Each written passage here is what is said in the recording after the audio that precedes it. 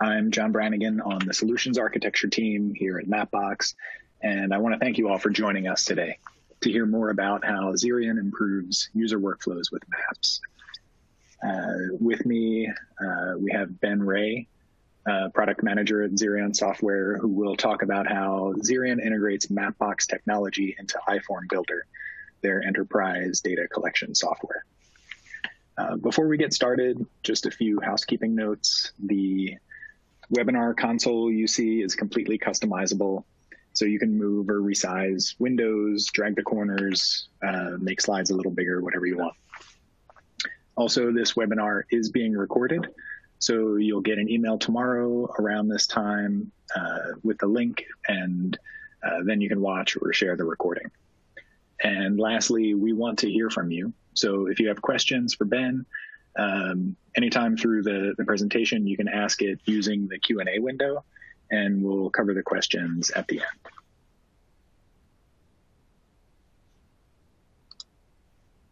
So here is the agenda for today. I'll start off with a brief introduction of the Mapbox platform, and then let Ben go with the introduction to the iFormBuilder platform, discussion of how Mapbox was a good fit, the importance of mapping in field service operations, followed by a demo, and then a live QA. Okay, so what is Mapbox? Mapbox is a location data platform for mobile and web applications.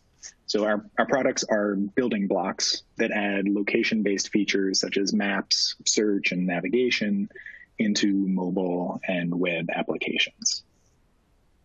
Mapbox enables 1.6 million developers globally, reaching more than 600 million monthly active users.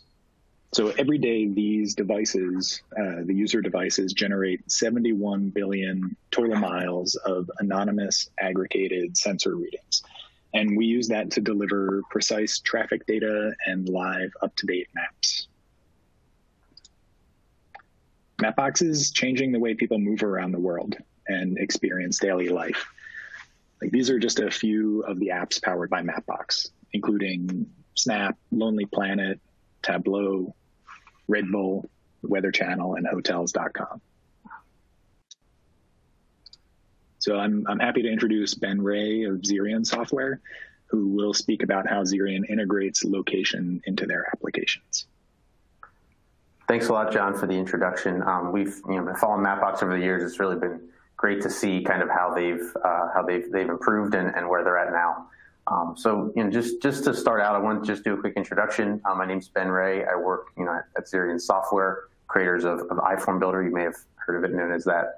I've worked in a variety of different departments in the company here, ranging from customer success, a little sales, and kind of found my way in the product space. And I've really been able to see how Mapbox has changed the way things work, but then even just maps inside of our application. So we have a variety of customers who use maps all the time. So we actually went from simple form building to really optimizing mobile business workflows. Now, when I mean simple form building, I mean you go online and you basically build out your customized form and dispatch that out to the device. Back in 2010, with the introduction of the iPhone, we've actually first released our application, and it really started to take off from there. Now we are on the Google Play Store, we're on the App Store on iOS, and we also online on the web. We have a web forms platform as well. So I wanted to move over into our technology breakdown here.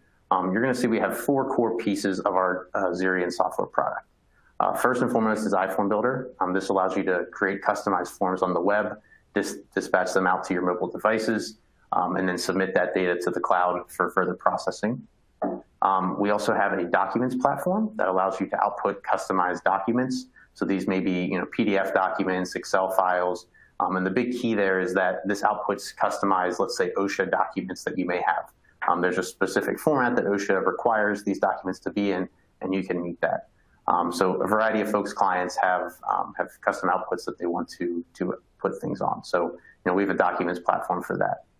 We also have a reporting platform. So when the data is submitted from your iPhone into the cloud, we can then report on that information, such as setting up custom graphs and dashboards and things like that. And really what holds all this together is our data flow product. If you're familiar with other tools that do different types of ETL and stuff, you can compare it to that. What actually happens is when data is submitted into it from iFormBuilder or any other systems, we can then process, transform, and refine that data and either write it to reports, systems, to SQL servers, to a variety of other places. So that's really been able to let us customize these very complex workflows. And something that is kind of unique across all of these is it runs JavaScript over top of all of them. So what that means is when your folks are out in the field, you can have a customized form that, if this happens, do this, and break down lists to be more customized. When you're transforming and processing the data in data flow, you can also run reports and things on top of that. And then even on the back end, when it goes into documents and reporting platforms, you can also process and refine that information. So again, what this really does for folks is it allows them to have pretty customized workflows, and we work with a variety of groups who do that. I'll get to that here in just a minute. One of the big things that we really believe sets us apart is we have available with all of our plans is our full service model.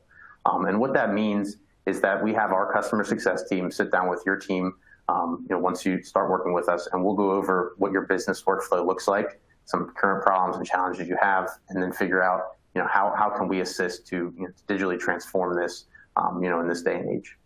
So we'll go ahead and we will build all your forms.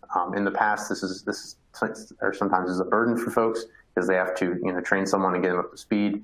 We include that with all of our plans. So again, building your reports, building your workflows, and building your customized outputs. What I'm going to show here in the demo later is just one of those that we have customized.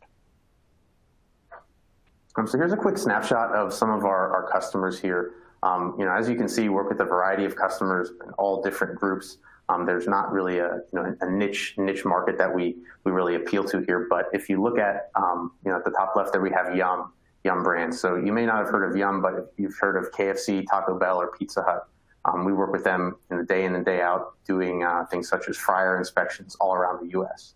So they go out with their mobile devices, inspect their fryers to make sure they're compliant and they're safe and they're providing good quality, not overcooked, not undercooked products.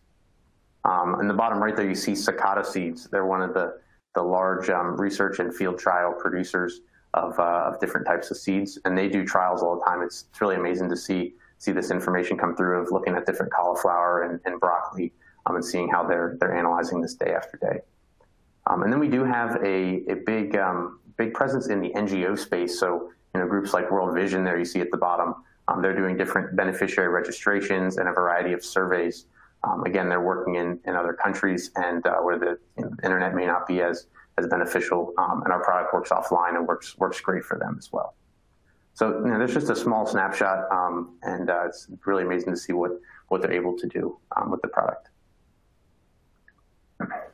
So next, I just want to move into talking a little bit about why we went with Mapbox, how our process went, because I know there is some other developers on the call as well, and folks who may want to be implementing Mapbox. So I'll just share kind of our path to working with them. So typically in every product we build or every feature or functionality we build, we kind of start with the problem statement.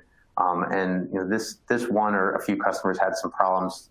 They had a list of tasks that had to be completed all around the U.S. Big challenge was kind of figuring out where these tasks were and trying to see, can we get these done in the right amount of time?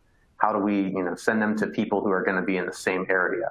All these challenges really, kept stemming around location information. So that was definitely one big thing. They wanted to get these things done. So, we kind of call that they need a way to intelligently dispatch these jobs out, and location being a huge part of that.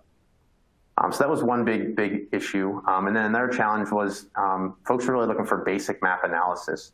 So some of the questions they kind of had were, what jobs are currently done in what areas, right? Is this area need to pick up? Do we need to send more resources out to this area to complete these tasks? And that's something, we quite frankly didn't have. They had to go to other providers to provide that. And of course, we would like to provide more of those features and functionalities. So, those were the two core problems that we wanted to look at, and that's what we set out to solve. So we started looking at a couple different providers on this, and ultimately we landed on Mapbox. There's three core reasons we landed on Mapbox. First and foremost was that it was generally available on all of our platform that we needed, right? Which was on the mobile side, that means iOS and Android, and on our website where folks can fill out forms on the web and analyze data on the web. So it certainly ticked that box. And then another one was we have future development plans around three core things: offline maps, layers, and route planning. There's a few others sprinkled in there. And we wanted to make sure whatever we pick is not good for just now, but good for in the future. So they definitely tick that box as well. Seeing they've obviously had offline and layers for some time, and I think within the last year they just added a route planning feature, which we're really looking forward to take advantage of in the future. And then the last thing that you wouldn't really see it at face value, but was their outstanding customer support. As we were developing this, most of our developers haven't worked too much with map centric workflows at all. So this was definitely a learning curve for us. We hit challenges with map clustering and some of the SDKs. And when we had a challenge, we just reached out to Mapbox. They had a solutions engineer hop on and show us how to set this up. And that was really helpful. We were working with some of their other APIs as well that we wanted to we need some help on. So they were able to provide that. So big kudos to Mapbox on really helping us out. That's something that definitely sealed the deal for us. And look forward to see where you take things next. So I wanted to just talk before I hop into the demo about why mapping is important specifically to us. We're in the field service industry, and at the micro level, field service is all about the geolocation. You need to get to your job site to complete whatever task you're working on. It may be work orders, inspections, surveys, audits, you name it. So really we want to make sure the users can get to their sites. And then at the macro level, it's all about seeing progress and things over time. So again, since it's about location, we need to see is work getting done in these places. Again, do we have to send more resources, as I talked about earlier there. So that was certainly helpful to us there. And then one of the big things is that folks can get more work done. And you're going to get to see that here and how it went from before where it was took some time for folks to dispatch these jobs out, and now they can get more work done in a shorter amount of time. So again, implementing this was really important to us. So now we're going to hop into the demo here. I'm going to turn on my screen sharing, so just bear with me for a second while we get this showing. And let me know when folks can see this, and I'll get started.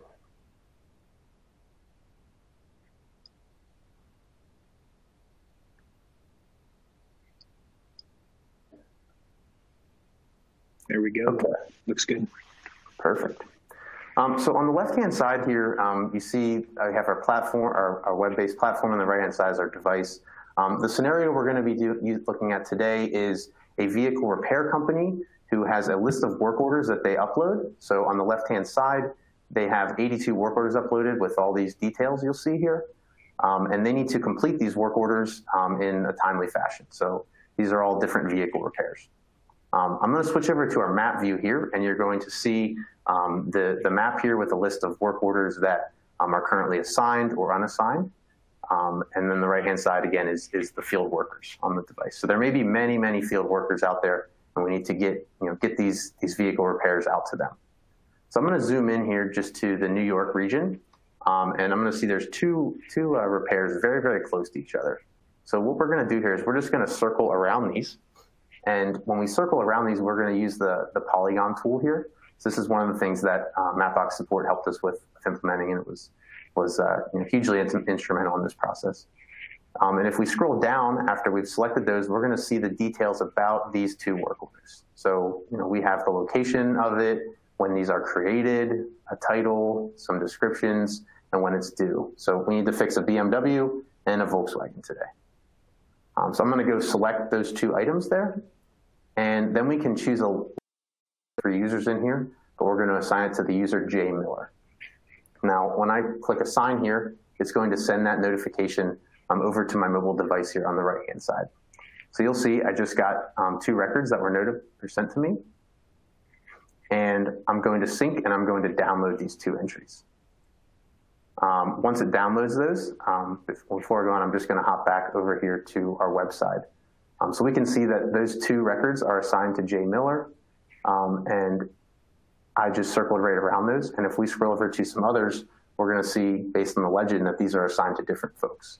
So again, at the macro level, you can see what records are assigned to what individuals. So now we'll hop over back to our device. So I received the record, and I'm going to open up my form here called iFormBuilder Work Order. And we're going to flip over to our map view in the bottom right. And obviously, I'm not right by these. So at this point, we're going to have to get in our car, and we're going to have to drive over to this work site. So we'll drive all the way up here into downtown New York. And we're going to see we have two vehicle repairs to complete. So I'm just going to select one of those. And once I select one, it's going to open up our form.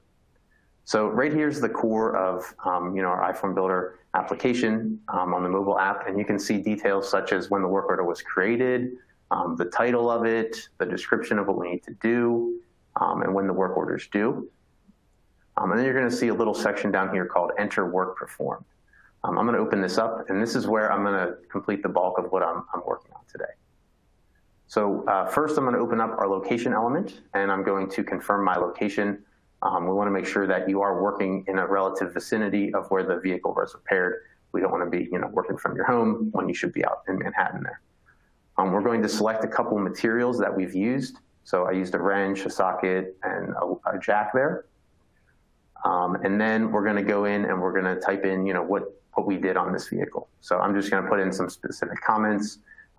Folks can type it in here. You can visually just speak into there and type down all the things that you've done with this vehicle.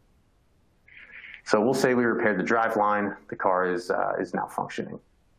And then we're going to hop into our drawing element here and take a photo of the work we did.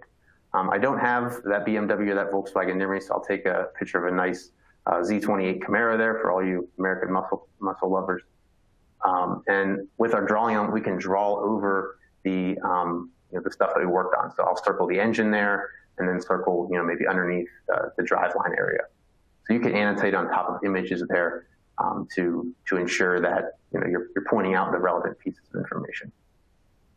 We're going to choose how many hours we worked for billing purposes, and then finally sign off on this form. So again, this can fully be customized to your custom workflow. This was customized for this workflow itself. So once I hit done, we're going to see the number of hours worked. We worked 4 total hours on this. And then down at the bottom, you'll see a field called work completed. So if your work's still in progress, you could actually go ahead and assign this work order out to someone else. Maybe you need a more specific person to work on this. So I could assign it out to a different person who specializes more in those American muscle cars. In this case, the work order is completed. I fixed it, so we're just going to hit yes. And it's going to email this work order out to someone. This can be customized as well. I'm just emailing it to myself for demo purposes. Now, once you get back to a connected environment, you can sync up this record like I did, and I still have one more left to work on. Now, going back to the map, again, I want to show that we can actually set up customized filters here. So this is going to the macro level here, but you want to see, work completed is yes, meaning I want to see any job that on this map that I have completed. So I just did that filter, and I see I've completed 3 different jobs here. One is assigned to field user 1, one was assigned to myself, and one is unassigned. Now we can change this. Maybe you want to see everything that has not been completed. Again, very simple filter, but something we didn't have before. Now you can see, here's all the work that has not been completed. We know we need to send some folks up to the Canada region and into the Kentucky and Carolinas to complete those other items. So what actually happens once it's submitted is you can get an email report of this. Again, this can be customized as well. I just put our logo up there for now. You can see all the details about the work order, description, and then the details that I completed there and 4 total hours worked. So again, this is helpful in sending out notifications to folks based upon work completion. So again, I mean, this was the main thing I wanted to show here today, but just to recap, we circled a set of points in an area, and then we dispatch those out to a field user. There may be one to many field users there, but once you dispatch that information out, they get it on their device and can complete it. So you can see how a large, distributed set of individuals could be assigned different work at different times in different regions, and you can complete things. So this was really, really instrumental in helping our customers be able to complete these tasks all over the U.S. So John, are there any questions as we wrap up this part of the demo? Yeah, there's maybe ones. Someone's asking if GPS units can be used to collect high accuracy field data. Yeah, absolutely. So on your mobile device, as long as the GPS unit can connect via Bluetooth or some other mechanism to the mobile device, it actually overrides the onboard GPS, so it can feed data from there. We have a couple different GPS units I can share after the call that folks have used in the past to connect. But yeah, it depends on how high of accuracy you have to look at those specific devices. But the answer is yes there. Yeah, that's everything for the live demo section. Okay, perfect. All right, so next I just wanted to move into what is next for on our roadmap here. So there's three specific things I wanted to talk about here. First and foremost is web-based forms. For the longest time, folks have used the mobile devices, whether that be Android or iOS devices. And there's been a need for folks who are in the office to start utilizing these forms. It doesn't really make sense for folks to use their mobile device if they're in the office. They need to take full advantage of the screen. So we've developed the Web Forms application that you can fill out the same forms that I just showed you also on your web. In the workflow I showed, it probably wouldn't make sense because you're in a truck, you're driving out, fixing these vehicles. But depending on your workflow, it makes sense for a lot of folks. There's been two core needs that folks have utilized this for. First was the need for office folks to initiate a workflow. So maybe from the back end, you fill out a form and you want to send that form out to a mobile device. That's one way folks have used it. Another one has been for data reviewing purposes. So as this data is submitted, such as all these vehicle inspections or vehicle repairs, you may want to have someone go review them. And looking at it not on their phone, but on the web forms is probably a better use case there. Two pieces on the mapping end that we're really looking into are the ability to add your own custom layers into here. So maybe that's not just on the web side that I showed there, but maybe that's also on the mobile side of things. So you want to put in your own custom layers to overlay population density or a set of work orders that you have with that. So that's something that we're looking at incorporating into our application. A variety of our customers have their own layers they want to bring to. And then something we're really excited about that goes hand in hand with the demo I just showed is route optimization. So really what this is, I believe Mapbox released this about a year ago, but we had 2 or 3 different points on our mobile map. Now this helps from the office side, sending those four points out to an individual. But when that person then in the field has to figure out how do I get to these 3 or 4 locations? What's the fastest way based on where I'm at now? That's something that we do not have an answer for, but Mapbox does with their new route optimization features. So that's something we definitely want to incorporate next and let people plan the most optimal route. We really believe this can save driving time and give you more hours to work on the work that matters. So if you liked what you saw here today or want to chat some more, you can certainly email us at sales@Zerion Software or visit ZerionSoftware.com to start a free trial. Like I said, we work with a lot of different groups doing a lot of different customized workflows, and we'd love to see what problems we can solve for you today, specifically with maps as well. So we wanted to hop into next a short Q&A session if there's any specific questions, and we'll go from there. Yeah, thank you, Ben. Great presentation. It looks like a really solid product. So we do have a few questions that came up, and folks attending, if anything else comes to mind, feel free to pop another question in. So I have a question from Eric. Actually, I'm going to switch to a question from Timothy first. Does the mobile application work offline? Great question. Great question. Yes, absolutely. So from the start, like I said, we started back in 2010. From the start, we built it to work offline. Even though in today's day and age, there's a lot of, a lot better connectivity everywhere. We built it to work offline. So what you do is when you download the forms, you have to download them all in an online connected environment. And then once they are downloaded, you can go ahead and collect as much data as you want on the device. And then you get back to a connected environment and submit that information. So yes, absolutely. And as long as your device has cellular, we also get that location information. Or as long as it has a GPS chip in it, we get that location information captured with every record too. So good question. I also have a question from Frederick. And he is asking, how did you set up the work order locations prior to assignments? Yeah, absolutely. So how I did that actually was, let me just go back to my screen sharing here. I think this will make a little more sense. So what I did was, since we uploaded it into the system here, I actually uploaded it into one of our location elements. So if you can see my screen here, maybe I can zoom in a little bit.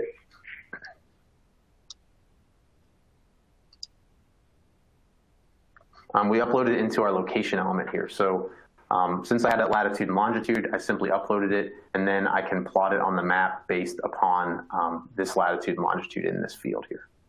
And then once you do that, then you can assign them out to the device from there. But yes, this was just through a simple CSV upload.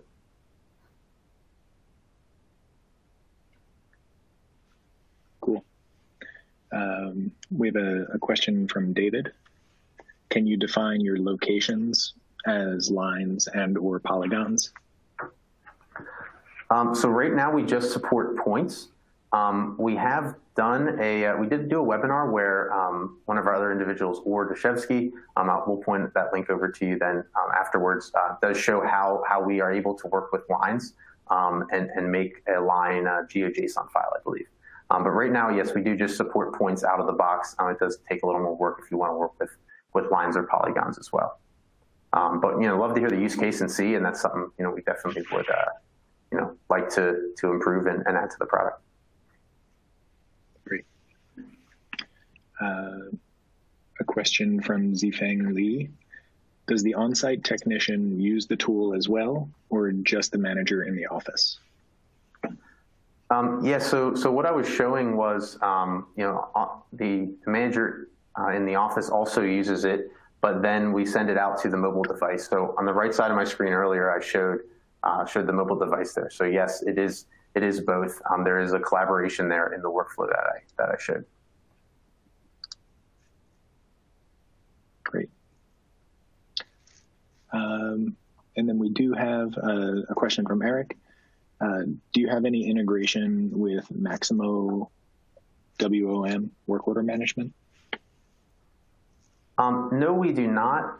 But how you would do this, I didn't mention this earlier, is that we do have a pretty robust API where you can basically integrate our software bidirectionally with any of these other softwares. So we know folks have worked with Maximo in the past, I believe. If it runs on top of SQL Server, we have a direct link to SQL Server. So we can get that data into SQL Server. We can use it through there, or utilizing, if Maximo Work Order Management has an API, we can write code, or you can write code to integrate with it. Cool. Another question: what kind of file format is needed to upload your own layers?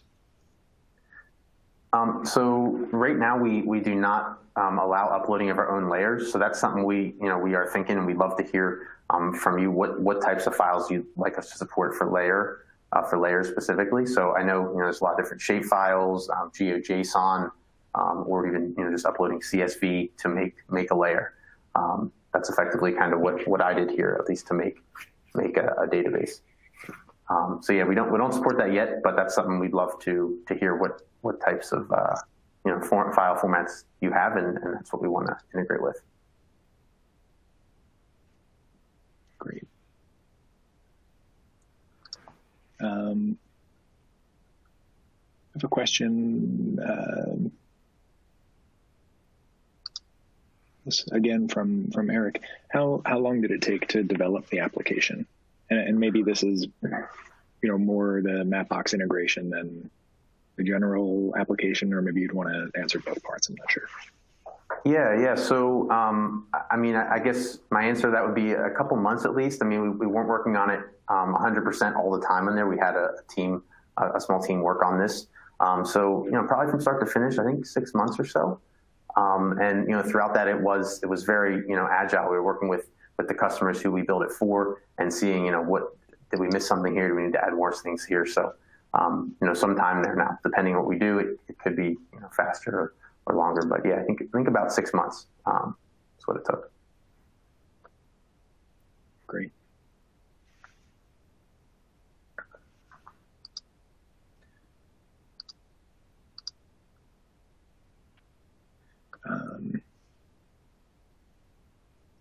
Great. I guess one more question from Darius.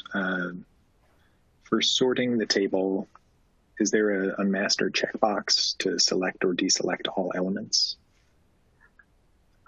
Yes, there is. If you're talking about sorting the map, you're able to do that. At the top, we did have a checkbox. I know I went through it pretty quickly, but I did check the select all there. So then that that's selected every record. You're saying select all elements. And maybe I'll have to get some more insight into that, and we can chat after. I'll reach out to you, Darius, on that specific question. Sounds good. And then there's one last question. Another one just popped in, but there's a question from Jim. And this may be specific to iFormBuilder. How are the number of map views counted? If not, that may be a... Yeah, no, great question. So no, the number of map views are counted, using how Mapbox counts views. Now that is, something that they are removing here coming up in November. So we are going to be switching to map loads, which, should be a much easier metric to track and things there. So, for more information, that is on Mapbox's website there. I think they have some pretty good tools on how to see how many map views versus map loads you are utilizing. Great. Another question from Frederick. I'm currently using iFormBuilder and have not seen a CSV upload option. Is this a feature that's not accessible within a general iFormBuilder account?